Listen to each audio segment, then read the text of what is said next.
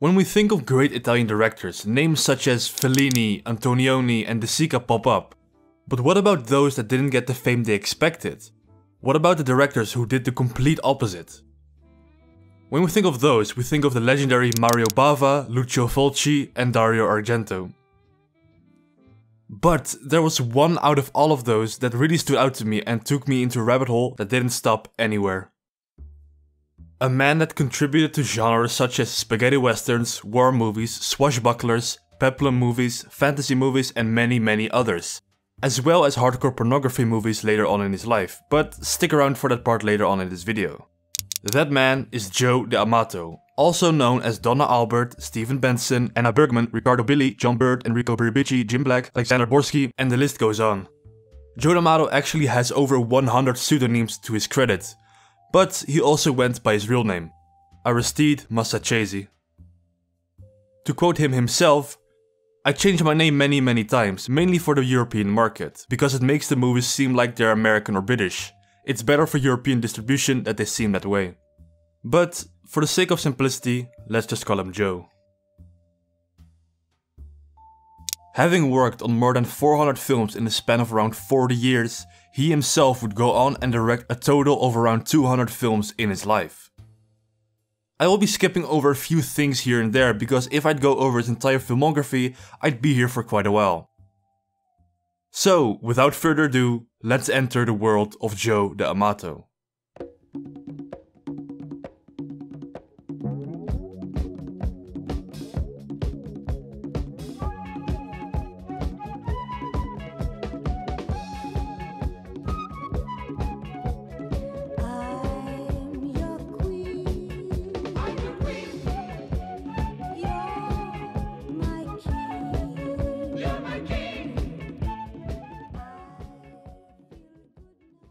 Joe D'Amato, then named Aristide Massachesi, was born on December 15th, 1936 in Rome, Italy. When Joe was about 14 years old, he would go on and see Lamberto Bava, the grandson of Eugenio Bava and the son of Mario Bava, where he would have a lab where he designed movie credits. This would be Joe's very first job in the movie industry. After that, he would move on and work as a photographer with his father's friend Francesco Alessi. Joe also later worked with his father, who was an electrician, for about a year, but it was a difficult period for the both of them and they needed money. Mole Richardson, another motion picture company that rented cameras, was looking for someone to work as an assistant cameraman and D'Amato jumped at the opportunity. Starting in 1969, he worked as a director of photography as well as an assistant director for a number of films until 1974. These films include Hercules in a Haunted World by Mario Bava, Contempt by Jean-Luc Godard, The Golden Coach by Jean Renoir, and Challenge to White Fang by Lucio Fulci, where he was a cinematographer. D'Amato was supposed to be directing a sequel to this film which Lucio Fulci was already doing. When D'Amato was in Canada shooting a sleigh ride sequence for this film, the film's producer Ermanno Donati asked him to stay and direct the film Red Coats for him, in which Joe used the pseudonym Joe D'Amato for the first time. Redcoats was Joe's first chance with a high budget and basically built the entire story around the unused footage from the sled scene that Joe made for White Fang. George Eastman, a great friend of Joe's who I will be talking about in a bit, wrote the script for Redcoats in 2 days and was in turn loosely based on White Fang as well. Eastman and Joe both comically recall that when George was writing Redcoats, Joe used to feed him chicken for 3 days straight to keep him awake and finish his script as fast as possible. But in 1972, he would go ahead and make his first film, a low-budget spin-off of the Trinity series named Stay Away from Trinity When It Comes to El Dorado. This film would be directed under the pseudonym Dick Spitfire, because Joe preferred being known as a director of photography rather than a director, but after a while, he just stopped caring. The film would not be received very well, neither would anyone really pay attention to it, but Joe recalls that it was quite ahead of its time. Joe also describes this film as sort of a joke. For this film, they used a lot of stock footage. A friend of Joe's, Diego Spataro, had produced some westerns and had lots of spare footage that he lent to Joe, like people being shot and falling from rooftops. They made this film in about 3 or 4 days, reusing said spare footage. D'Amato took interest in Pasolini's film titled The Decameron, which was released in 1971. He liked this idea of an anthology film and decided to make a few spin-offs of these films, one in particular titled More Sexy Canterbury Tales. These films would be released under the genre called Decamerotics. Joe would be a pioneer of this particular genre. He would go on and direct another handful of spaghetti westerns and erotic exploitation films with actors such as Klaus Kinski, who played in a war film called Heroes in Hell, and the horror film Death Smiles on a Murderer. Laura Jamser, who played her lead role in her own film series called Emanuelle, and George Eastman, who was a good friend of Joe, whom he worked with for many years and many films later on in his life. Keep his name in mind because he is crucial to the Joe D'Amato lore. Joe built the story around Heroes in Hell because of the bought stock footage. For this film, he called himself Michael Wardruba because directors from Eastern Europe at that time were quite positively acclaimed. Franco Gaudenzi, a production designer and a great friend of D'Amato, bought lots of stock footage during this period from different genre films, and Joe decided to basically make a few movies based around that footage. Some of these movies include the aforementioned Heroes in Hell, which came out in 1974, and Fists, Pirates and Karate, which was released earlier in 1972, the latter of which he made in 6 days. 1976 would be the year that started one of Joe's most prolific and erotic film series to come. Literally. Namely, Emanuelle. Laura Jamser, the would-be D'Amato Emanuelle film star, first rose to fame as the journalist Emanuelle in Vito Albertini's Black Emanuelle. Joe had already made an Emanuelle film but without Laura. This film's title was Emanuelle and Françoise. Franco Gaudenzi, which we just mentioned, heard that Laura's agent wanted her to act in more Italian movies because her fame almost exploded in Italy because of the original Emanuelle. Joe and Gaudenzi went to see her in Brussels and talked the whole night about their project. The Emanuelle movies usually take place in very exotic locations, and they once even crossed the whole world for the film Emanuelle Around the World. Joe and Laura would become lifelong friends and partners. They would end up and make 5 Emanuelle films together. To avoid copyright though, Joe very cleverly titled these films Emanuelle with 1 M, when the original was called Emanuelle with 2 M's. The first Emanuelle they made together was titled Emanuelle in Bangkok, which was then followed by Emanuelle in America, which was then followed by Emanuelle Around the World, which was then followed by Emanuelle and Last Cannibals, which was finally concluded with Emanuelle and the White Slave Trade. The series was obviously notable for its strong content of nudity and often gore. But sometimes, if the movie was too softcore, foreign countries would ask Joe to add more nudity and sexual content because the viewers of those countries enjoyed that quite a bit in the mid-70s. France especially, might I add. They shot Emanuelle on the Last Cannibals in Fogliano in Italy and hired Filipinos from Rome, put some wigs on them and pretended they were natives from the Amazon. Emanuelle in America consisted of a snuff sequence which caused Joe a lot of trouble. I'm obviously not gonna show the scene, but I can describe it euphemistically. Joe had heard about these so-called snuff films on 8mm and decided that he wanted to create something in that direction.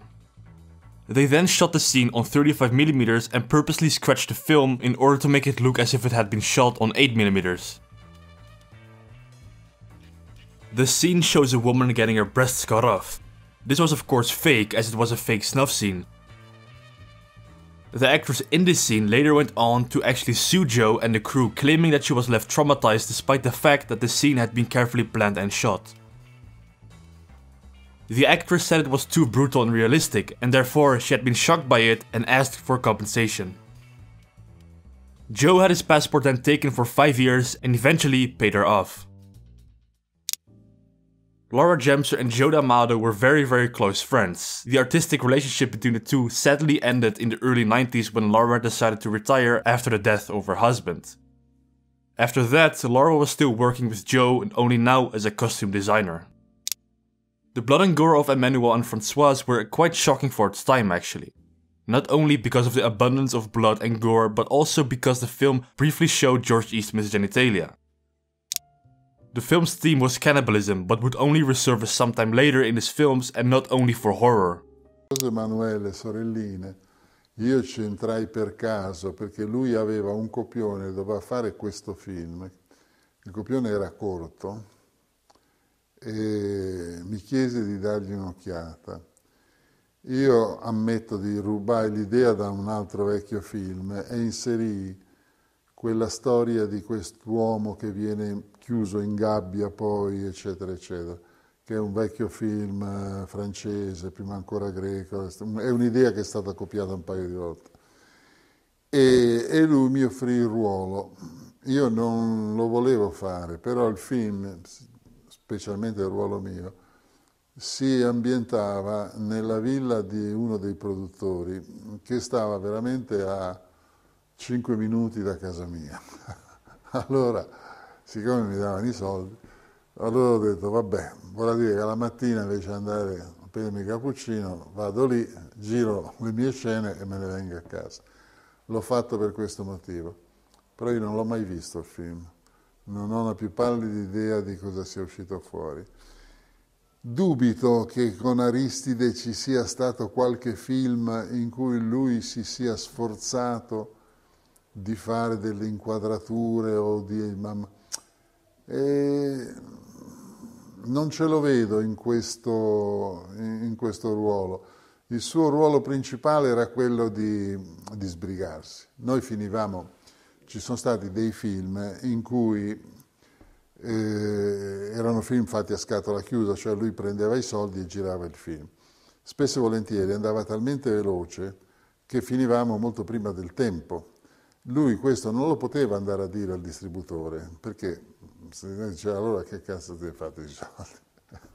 Una volta venne il distributore sul set e noi non avevamo una mazza.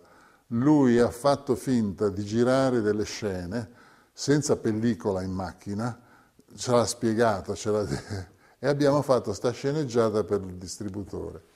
Era fatto così. Joe describes directing his first erotic film as I told you before, each one of us has a peculiar conception of eroticism. Turning your fantasies into images onto the big screen, then you've created something which is erotic. I mentioned George Eastman earlier. He was born and known formally as Luigi Montefiore and was an important figure in the 70s and 80s, starting out in spaghetti westerns and later in B-movie horror flicks, as well as appearing in other movies by well-renowned directors. Towering just over 2 meters, he was often casted as monsters, cannibals and apes. Films such as Fellini's Satyricon, Rabid Dogs, Erotic Night of the Living Dead and 2019 After the Fall of New York. Eastman wrote and co-produced a lot of D'Amato's films, such as Anthropophagus, Erotic Night of the Living Dead, Porno Holocaust, Absurd or known in other countries as Monster Hunter, Caligula 2 and 2020 Texas Gladiators. It's been told that Joe's relationship with George Eastman was always a love-hate one. Joe tells us that George always had different views and was more stubborn than him. They often struggled for ideas and George ended up being more right than wrong most of the time. Il legame che ho avuto con Aristide ha come base, diciamo, la profonda simpatia che io avevo per lui. Era un personaggio che mi faceva ridere. E lo trovavo in un ambiente un po' sussiegoso come quello del cinema, dove tutti si davano una certa importanza. Un personaggio estremamente semplice, diretto nel parlare, buono, soprattutto buono, perché Ari era veramente una persona buona. Il nostro rapporto si è sviluppato nel tempo non con una continuità costante. But this is not a video on George Eastman obviously, but it's too important to not explain a little and give some backstory. Eastman was an integral figure in D'Amato's film world, as he always provided the necessary tidbits in his films. Scriptwriting, props, acting, you name it, and Eastman has done it and helped in the most important works of D'Amato. Earlier, I also mentioned the film Death Smiles on a Murderer. This stars the aforementioned Klaus Kinski, who very briefly appears playing a strange doctor who is trying to create a formula that will bring the dead back to life. The main story is based around a carriage wreck where a young woman is left without her memory, so she stays with a husband and wife who both take sexual liking to her. Later, the wife kills the young woman, but soon she reappears, them having no clue how or what just happened. Basically, this film makes little to zero sense, but it's quite a trip actually. With Death Smiles on a Murderer, Joe signed his own name on it because the genre and the themes really interested him. Later, during his 70s period, he would continue making Emanuelle films with Laura Gemser and other forgettable and unforgettable X-rated films, depending on what person you're asking. When almost entering his 80s period, the Amaro made undoubtedly one of his best films. Actually, in a time span of a year, he made two of his best films. These were Beyond the Darkness and Anthropophagus, both of which were banned in Germany. Beyond the Darkness was actually banned in 3 other countries, as well as including UK, which have a history of banning these types of films. There's no actual way to segue into these films, so let's get it on with Anthropophagus. Das Meer ist nicht sehr bewölkt, ne, jetzt? Ja, aber ist schön, ist sehr warm. Ja, findest du? Ja, gehen wir schwimmen später. The film starts out with a German couple hanging out on a beach on a small Greek island. The woman goes out for a swim while the man is jamming out with his headphones. He then suddenly gets his head blown in with a hatchet by a strange entity when we literally cut to the next scene. May I also note that the theme of this film is low-key an homage to the Zorba the Greek theme?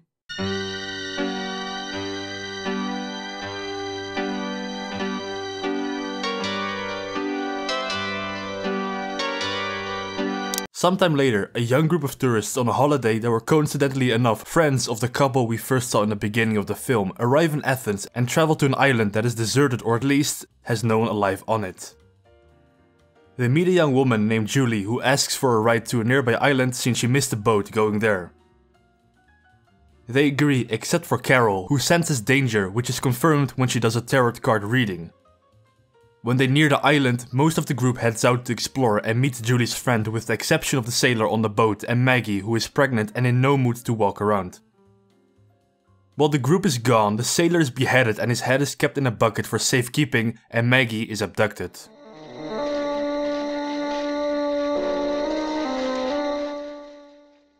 They start to investigate and try to find out what happened and hopefully find someone alive.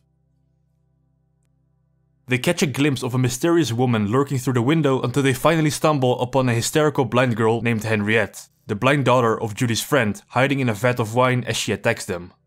Henriette tells them of a monster whose presence she can only smell from the odor of the blood it carries.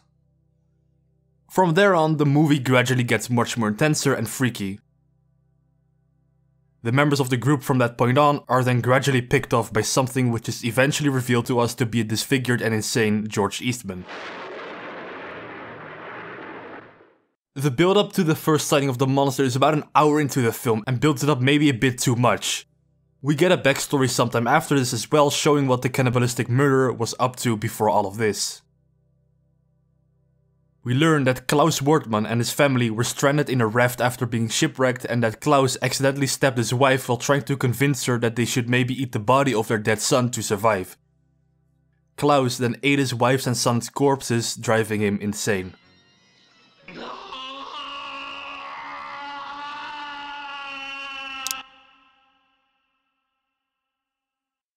This film is also subject to maybe one of the most disturbing horror scenes ever. Let me set the stage. After waking, Carol, Andy and Arnold look out a window and see that the boat has drifted close to the shore. The two men go to rescue the vessel, and Julie finds a partially destroyed journal among the objects in the mansion, and it reveals that the killer is Klaus and that the bodies of all of Klaus's victims are in a hidden room. Andy and Arnold split up, and the latter reaches an abandoned church where he finds Maggie and is confronted by Klaus. Klaus then calms himself, then stabs Arnold and simultaneously strangles Maggie to death.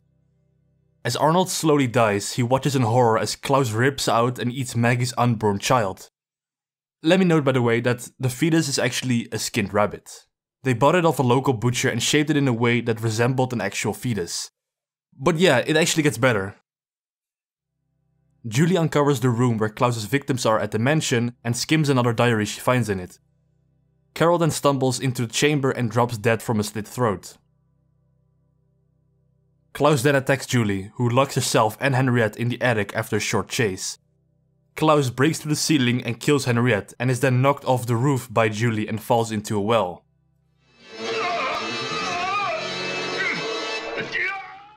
When Julie peers down the well, Klaus attacks her, but she is saved when Andy appears and stabs Klaus in the stomach with a pickaxe, causing the cannibal's intestines to spill out.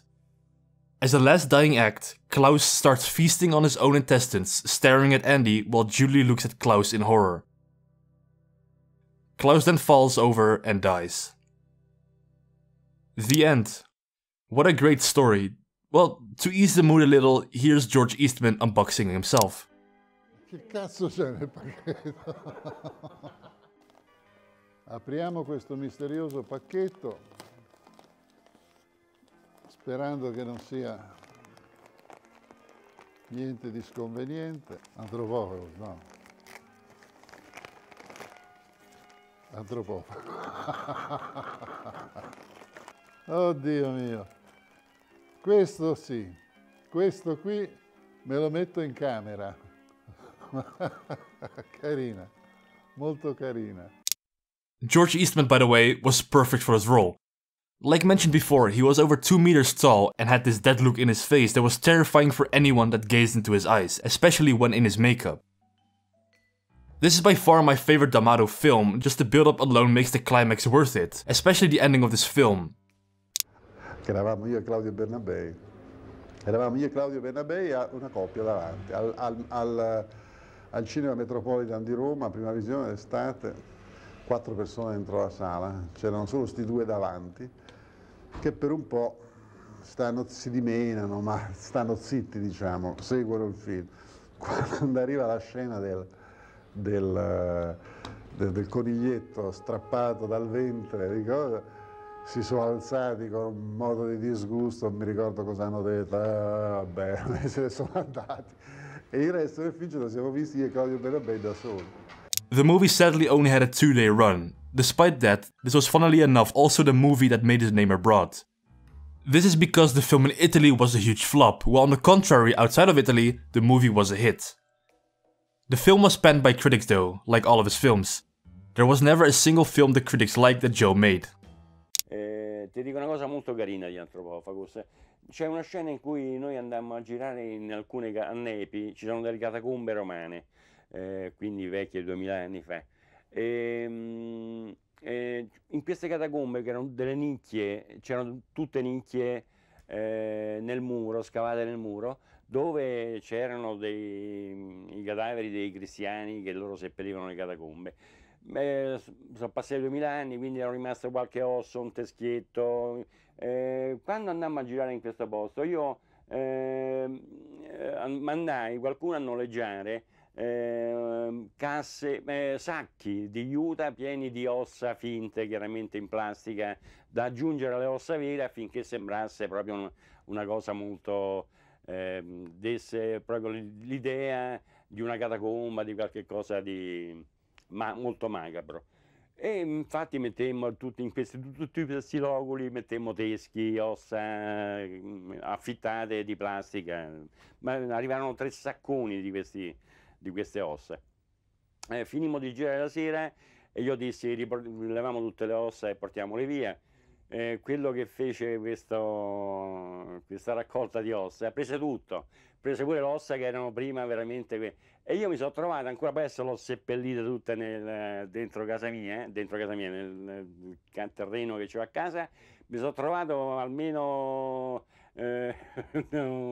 non so quante ossa di cristiano insieme a quelle finte, che poi quando l'ho portata hanno riconsegnato le ossa finte, quelli hanno dato una capata, hanno visto che c'erano le ossa vere, gliele hanno tirate, per cui questi hanno raccolto le ossa vere e mi hanno riportate a casa perché non ho più il coraggio di riportarle, quindi mi sono trovato tutte queste ossa per casa, quindi ho costruito un piccolo ossario dove c'ho, anzi se volete un giorno un pellegrinaggio a casa mia. A sequel was made titled Absurd, or in some countries named Monster Hunter, which is a sequel/prequel film following the same monster in a different setting. In turn, Beyond the Darkness is about a troubled rich orphan named Frank Weiler, who can't get over the sudden tragic death of his fiancée Anna. Frank digs up Anna's corpse and takes it back home with him. Frank then later starts the process of preserving Anna's body, which is quite a sight to behold. Later, Iris, his smitten and domineering housekeeper, helps Frank out with the disposal of a body by dismembering it and throwing the body parts into a bathtub of acid. Also, as a side note, Joe fools us in the intro credits by using his real name as director of photography and then using a pseudonym as director. In Beyond the Darkness, Joe was actually accused of using real carcasses while in reality he went to the local butcher near the set and bought, quote, pounds and pounds of innards. This is noticeable in one of the scenes where they would use pork rind laid over the body covering wherever it was that they were cutting, and then they could do that with no worries. This film struck me as the strangest and most disturbing out of probably all of Joe's works. I would say to go ahead and watch this film for yourself, then write your own thoughts on a piece of paper, then throw it away because it still doesn't do this film justice of how just disturbing everything really is. By the end of the 70s though, erotic cinema entered a sort of deep crisis. In this period, Joe tried different genres to stay somewhat relevant in the filmmaking business. He tried genres such as adventure, demonic possession and straight horror. His films, like always, contained eroticism, even if the film was not erotically centered. Joe says, and I quote, "Porn is not erotic, that's the point. An erotic movie means to spy, while porn flicks it all so evident that to me, it does not really convey any erotic emotion."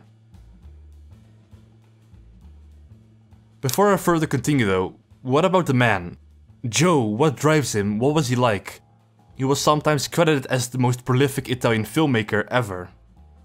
According to the actors and actresses who worked with him, D'Amato was sociable, humorous, with a sense of irony, amiable and supportive. To some, he appeared like a father. Both Laura Gemser, with whom he worked with together for a long time, and Monica Zanchi, who also appeared in Emanuelle, pointed out his adventurous and playful approach to filmmaking. Gemser also remembered that D'Amato rarely got angry and that when it happened, he usually took it with irony. When deeply angered though, he would shout and curse and become insufferable. She also recalled that, much like herself, D'Amato fell asleep easily and anywhere, even in the breaks between rehearsals. Donatella Donati, his regular assistant since the mid-70s, recalled this penchant as his biggest flaw. In Cannes, she once found him asleep on the office floor. Even George Eastman recalls that during Anthropophagus, era banale, insomma, onestamente non mi è mai piaciuto. Io mi sono divertito anche lì perché la scena del fetino con la Serena Grandi, cioè più erano truculente le cose, più ridevamo. Ma onestamente se dovessi dire che possa essere fiero di quei film, no. Immagino Aristide quando ad esempio avete girato quella scena di Colpetto che tra l'altro era un coniglio. Sì, con un coniglietto. Sì, no. Chi restava un po' scioccato in quei film erano gli attori, per quelli che non lo conoscevano, perché lui aveva un certo linguaggio abbastanza pesante, ma detto con voce dolce, capito? Che faceva un contrasto tremendo, perché quando un regista ti arriva vicino e ti dice con dolcezza allarga le cosce, cioè non era un regista volgare, era molto gentile nella voce, ma dicendoti delle cose tremende, per cui queste restavano un attimino sbalordite e non sapevano, e non facevano, guarda, tutti facevano quello che diceva lui, riusciva a fare tutto a tutti. we will now delve further into the 80s period of D'Amato's career. This period was known for its sword and sorcery films and its post-apocalyptic films. Box office successes such as Quest for Fire, Conan the Barbarian and Clash of the Titans spurred a second renaissance of sword and sorcery Italian pepla in the 5 years immediately following. Most of these films had low budgets, focusing more on barbarians and pirates so as to avoid the need for expensive Greco-Roman sets. The filmmakers tried to compensate for their shortcomings with the addition of some graphic gore and nudity, something Joe knew all about. Joe loved these films and got inspired instantly and had the urge to make something similar.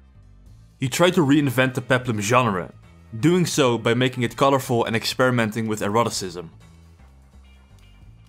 Peplum, for the ones that don't know, is a specific quote-unquote sword and sandal film which is affiliated with Italian cinema, sort of like how westerns and spaghetti westerns are distinguished. In 1982, Joe released his next film, aptly titled Ator the Fighting Eagle. This was an obvious remake of the well-renowned Conan the Barbarian starring Arnold Schwarzenegger and was released just a few months after Conan had premiered. It was hastily shot, edited and released in an attempt to cash in on the success of Conan. To put it simply, the film is about a baby named Ator who is born with a birthmark that signals he will someday destroy the spider cult. The spider cult, by the way, mirrors the snake cult from the Conan film. And the cult holds power over all these lands. Fearing this prophecy, the leader of the cult, High Priest of the Ancient One Dakar, attempts to kill the baby. Ator's birthmark is covered up, however, and is whisked off to a village far away where he is given to a couple to raise as their own. The hero in question is played by Miles O'Keefe, and yeah, he's exactly what you think it looked like. Now, Ator is quite a strange movie, not because of the set or the clothing or makeup department, but the dialogue. For example, listen to this conversation between Ator and his love interest, Sanya. I couldn't find you. Don't leave me like that, ever. But I was in the woods. Here, brought you a present. Oh, what's his name? Kia. Oh,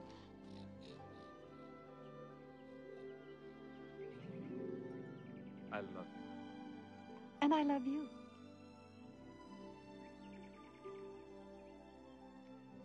Why can't we marry? Ator, we are brother and sister.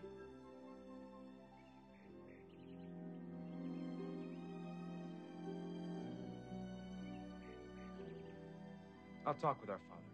Not one dialogue in this movie feels natural. Everything is either awkward or just so plain that it feels like two Oblivion NPCs talking to each other.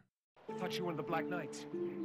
They attacked my village, killed my people, stolen my wife. Yes, I know, Ator. How do you know my name? I've never seen you before. What I also like is that because the movie was on a literal shoestring budget, they couldn't afford a gigantic spider monster animatronic. So what they did was they cleverly put together some paper mache and attached some string to it and miraculously made it look like there was an actual gigantic spider. There are just a few shots with this monster where it's just idle in the background waiting for the actors to step out. The ending of the film is just marvelous. Just look at this and let it speak for itself.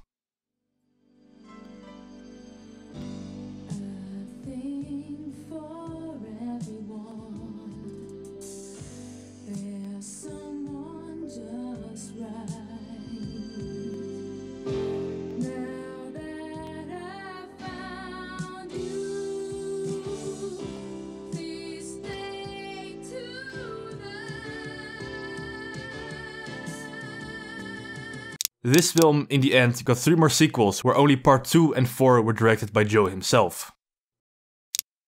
The 1980s was also the time where Joe started experimenting more with the erotic side of filmography, as we have seen earlier in his films with Emanuelle.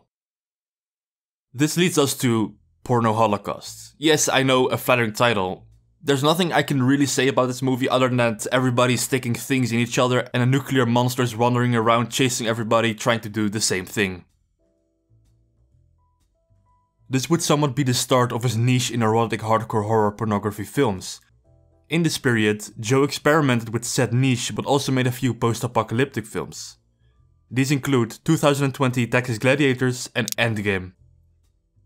These 2 films were cashing in not on the fame of Conan, but that of Mad Max.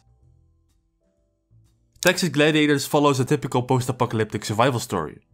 It starts with a bunch of chaos and the state of Texas is entirely destroyed by nuclear warfare and gangs randomly running in the streets. Luckily for the civilians, there are these beefed up warriors ready to protect them.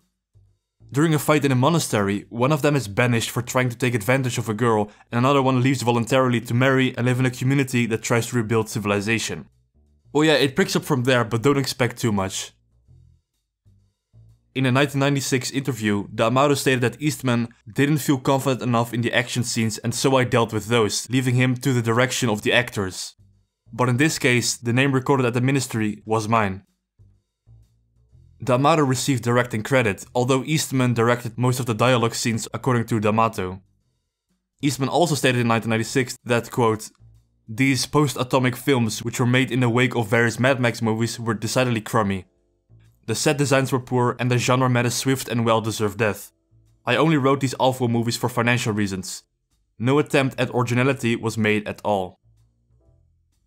After this particular film, the Amato also made a film titled Endgame, which roughly follows the same plot, only then taking place in New York.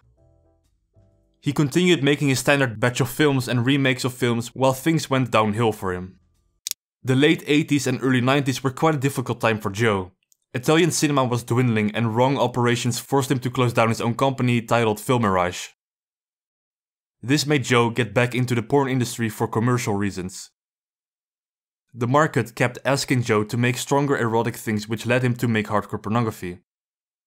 Joe admits he'd rather make other movies than pornography, but this period in his career skyrocketed his popularity and made him the leading filmmaker in the market and his name a reliable trademark for consumers.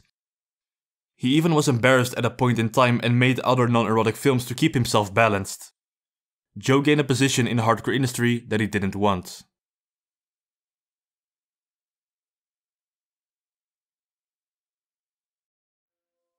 Joe D'Amato, also known as Aristide Massachesi, sadly passed away on January 23, 1999.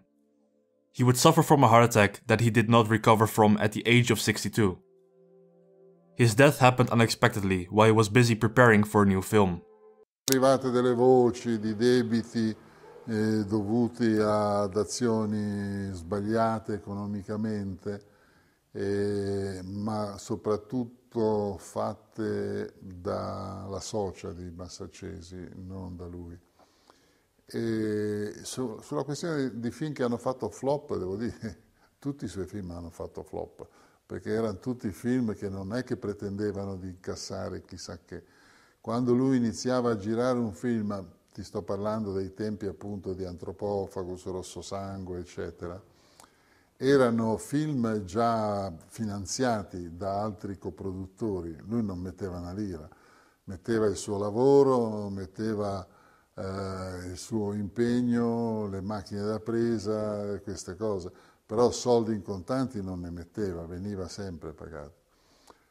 Ha iniziato a produrre sborsando soldi suoi quando si è messo a fare a rota di collo proprio una serie di film porno che erano film che venivano girati in 3 giorni, 4 giorni, insomma andava in America, girava 10-12 film in una settimana, e quindi insomma non si può.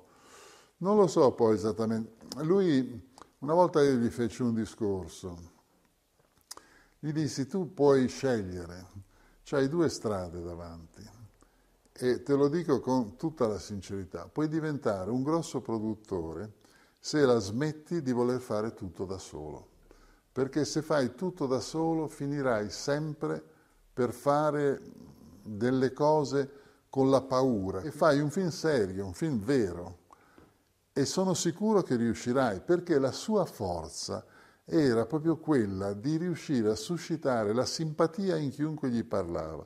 Lui avrebbe potuto lavorare con qualunque distributore perché sicuramente gli avrebbe dato i soldi per poter fare il film, però non dovrà girarlo lui. Tu sei principalmente un direttore della fotografia, non sei un regista, perché a macchina da presa ogni tanto si fa qualche bella inquadratura, ma sono inquadrature che tu copi da altri film dove hai visto quell'inquadratura e la rifai, ma non è che fai quell'inquadratura perché hai capito che quell'inquadratura funziona emotivamente. Magari fai un'inquadratura che in un altro contesto funzionerebbe, ma in quello non c'entra assolutamente nulla. Questi discorsi io gliel'ho fatti un paio di volte con serietà, ma tanto lui aveva troppa paura di mettersi nelle mani degli altri. Preferiva restare nel giro piccolo ma avere tutto sotto controllo.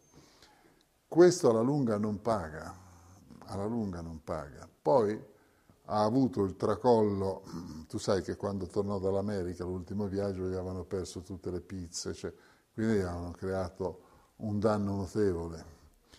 E da lì poi credo che quella sia stata la causa principale dell'infarto che ha avuto. Poverino, mi è dispiaciuto tanto.